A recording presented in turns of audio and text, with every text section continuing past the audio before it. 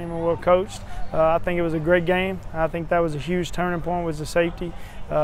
Just got to get better. You know, so inconsistent on offense. We scored 28 points in the first half, and defense gives up 28. And in the second half, we play lights out defensively, and we can't do anything offensively. So, you know, a little frustrating, but it is what it is. Our kids got to learn from it, and we'll get better, I promise you. You know, we made some adjustments in the second half that our kids bought into, and it was very, you know, it was a lot of fun, and they did. I'm just proud of their effort. You know, it'd be real easy at times to fold, and you know, our guys battled through that, because I'm gonna be honest with you, winning a conference championship is really important to these young men.